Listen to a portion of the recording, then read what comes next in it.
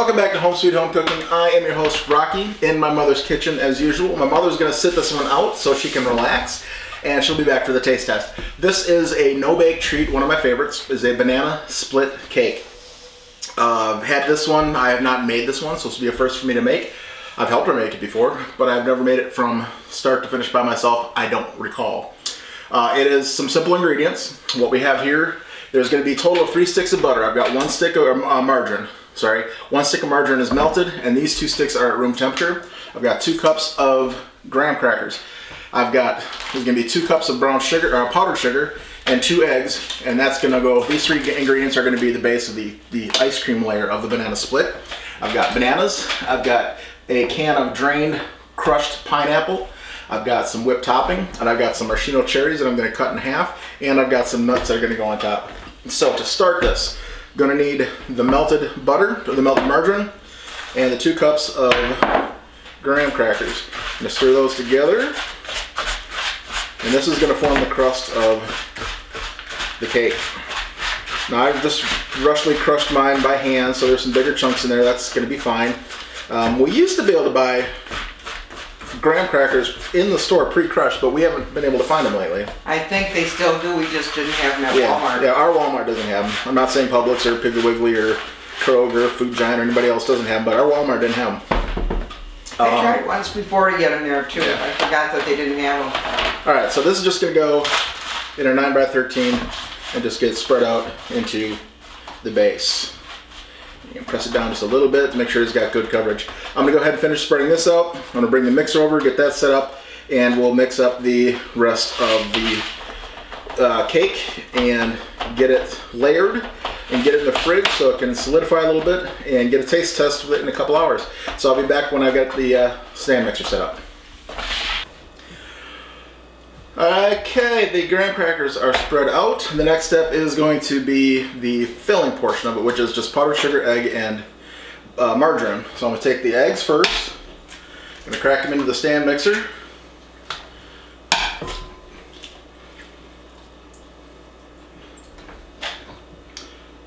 I don't think I got a yolk in there, or a shell in there, but I'm going to have to double check. Be right back. Alright, that egg cracked a little bit funny, and there is no shell in there. Just going to give it a quick little mix.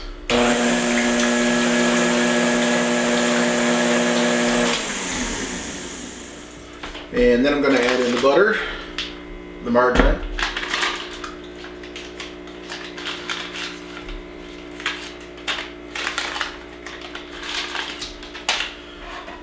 and I'm going to go ahead and put in the powdered sugar. And while this is mixing, it's supposed to mix for 10 minutes. You can do this with a hand mixer in a bowl. I'm doing it this way because while this is mixing over the next 10 minutes, I'm going to go ahead and slice up my bananas, and I'm going to cut my maraschino cherries in half. So while this is mixing, I'll be doing that. I'll be back when it's mixed. 10 minutes. 10 minutes have gone by. It is mixed. And it's creamy. Yes, these are uncooked eggs. If you are afraid of uncooked eggs, just make sure you buy pasteurized eggs. You'll be fine. Eggnog, if you're an eggnog drinker, most of that stuff, if you make it at home especially, you're starting with raw eggs. You're not using pasteurized eggs. Of course, the store-bought eggnog is different. That's all pasteurized. That's why I don't like store-bought eggnog. I do plan on making an eggnog on the channel a little bit closer to Christmas time. I made some, was it last year I made it? And I really liked it. Nobody else in my family liked it, but I liked it. Yeah, your dad didn't even like it. Yeah, well, and he drinks eggnog, but he likes that store-bought stuff. I just like the stuff that I made because it was, I don't know, it was creamier, fresher. Alright, so I'm going to give this a spread. It's going to be a little bit thin and runny. It'll firm up in the fridge. Next layer is going to be the bananas, the plátanos. Los plátanos. Can you leave one end without bananas on it, please? Why, Mom? Because I hate bananas. I don't like touching them, I don't like smelling them, and I sure don't like eating them. Alright, just have to remember which end has no bananas on it. You can, let's say this is a banana split cake, but you can put whatever you want for fruit in here. It's got bananas and pineapple and cherries on it. Cherries. I love cherries. Mom, tell them what I used to get in my Christmas stocking every year. Chocolate covered cherries. And a jar. A jar. A straight up jar of maraschino cherries, and I would sit there and eat that whole jar with a spoon or fork, or whatever. I love the maraschino cherries, and I love, you know, fresh Bing cherries on the stem. I don't like cherry pie. I wonder why.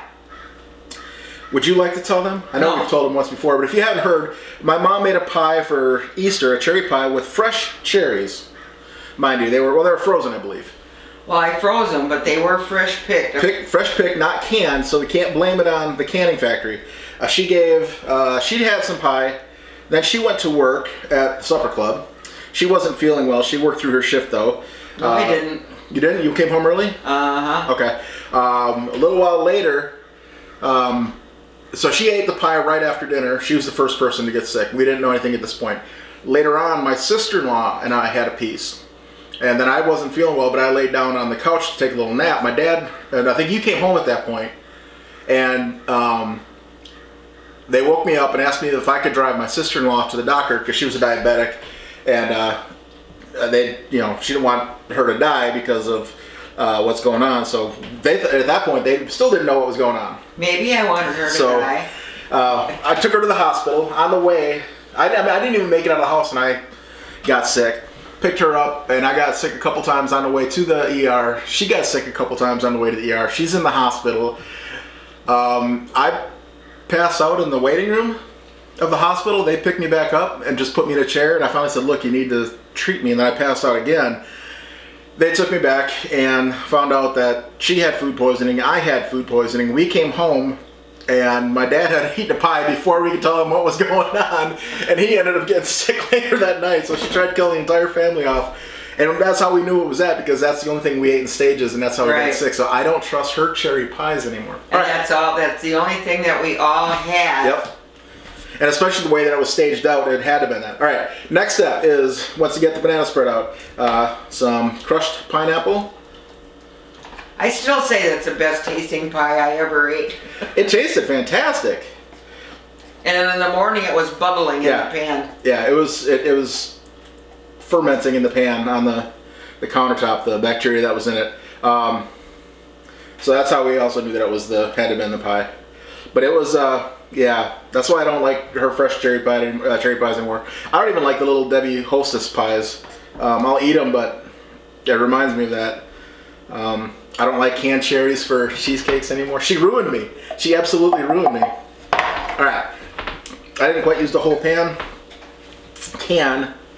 Next layer is going to be some whipped cream, and I'm gonna have to cut this up a little because it's still a little bit frozen. And after that, I'll be right back when I get this thawed out a little bit and get it spread on there. Got it stirred in, got all the ice crystals broke up, so I should be able to spread this and drop it in dollops around the pan so it's easier to spread.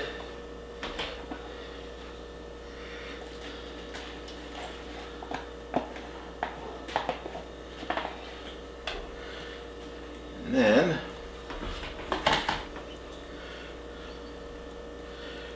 give that its own layer. Everything's a little bit loose, so you got to be careful you're not mixing it all together. Kind of want to leave it layered out a little bit.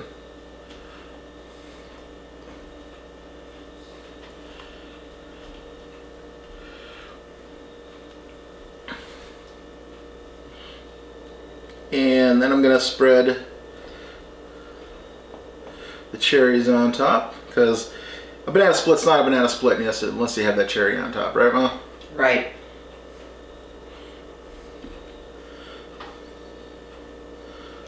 You know, you could probably, when you put it on your serving plate, you could even squirt a little chocolate syrup on it. Mm-hmm. A little fudge or hot chocolate or chocolate syrup, yep. So I'm just going to give these a little dash. I cut mine in half, hopefully to get a little more coverage out of them. Don't know if that's really working. You could cut them into quarters, you could grind them up. It's just the flavor and a little bit of color on there. Apparently I didn't cut them all the way through because they're sticking together. In other words, you're not a cut-up. Well, in other words, I'm half-assing it today. And last but not least, you're going to cover that with some chopped nuts.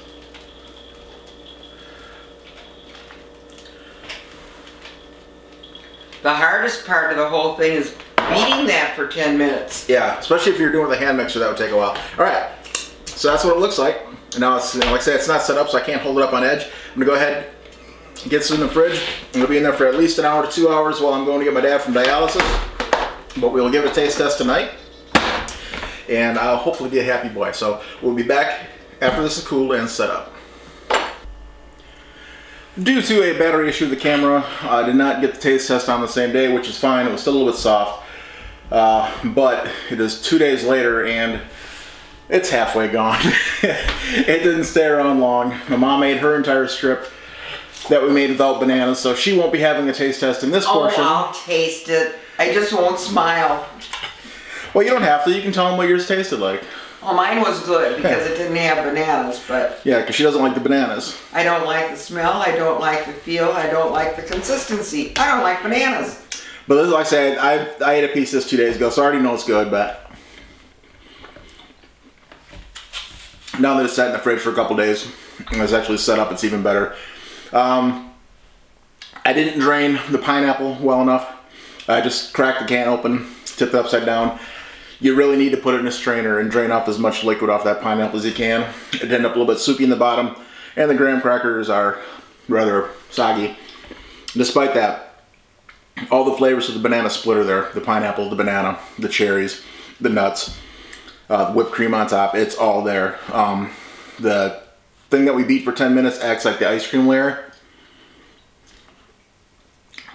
I like it a lot. This has been one of my favorites as a no-bake treat for the summertime, for any time really. Nice and cool, it's refreshing. So in the summertime, great dessert. If you just want to throw something together quick in the fall or the winter, again, it's simple to do. You could drizzle some chocolate sauce on top too. Yeah, a little chocolate sauce, a little bit of caramel if you want to do that chocolate or hot fudge on top of your sundae, just like a banana split sundae would be, that's fine.